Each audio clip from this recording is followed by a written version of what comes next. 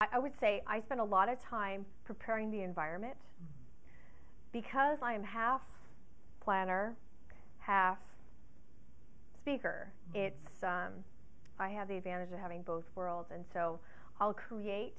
As a speaker, you do have.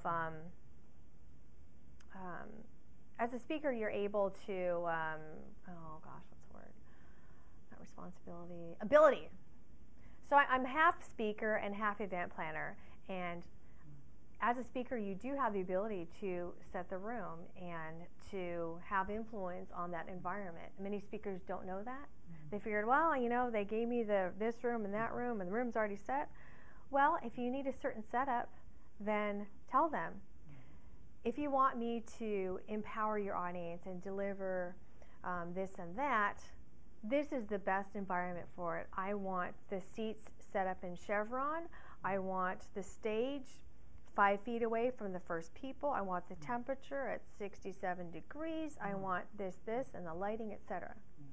So I'll spend a lot of time, and I have a checklist, and I do this all the time, so it's easy for me, and I have forms, and so I will create this environment.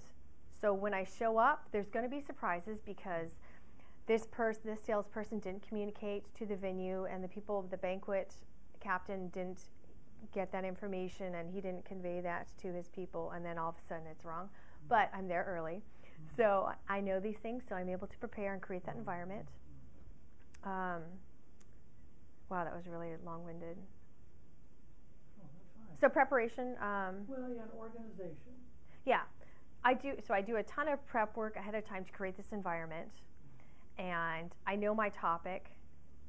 So even if I don't craft this speech with the look this way and the look that way, and then bam, I still know my topic and I know the general points, and so I'll be able to improv and, like you said, feed off the energy of the room.